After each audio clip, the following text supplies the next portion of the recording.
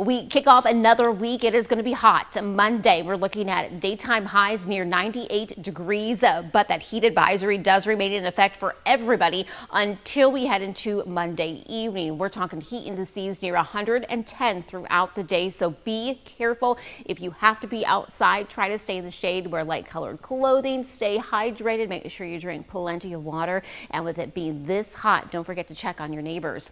We are going to see that heat begin to dissipate, but we have a threat for strong to severe thunderstorms over the late night hours.